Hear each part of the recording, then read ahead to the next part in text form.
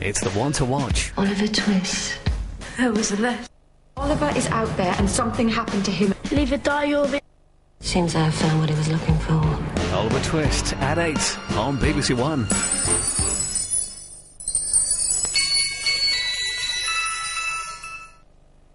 Award-winning documentary maker Michael Cockerell.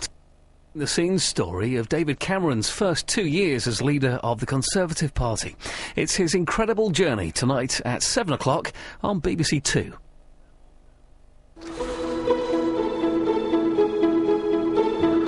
The news here on BBC One now with George Alagaya and Riz Latif. 6 o'clock. Not guilty. The man accused of Northern Ireland's worst atrocity.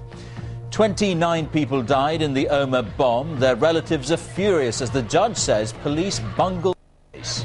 It's devastating. It's a disaster, the way that this investigation was held. Tonight's programme. A barman at the Ritz tells the Diana inquest that her driver was drunk and walking like a clown on the night of the crash. I'm good, very good. Thank you very much. So these your children? Freed from Guantanamo but still terrorism, Jamil Al-Banna returns to his family after 5 years in detention. Her Majesty, the record breaker, the Queen becomes the oldest reigning monarch in British history.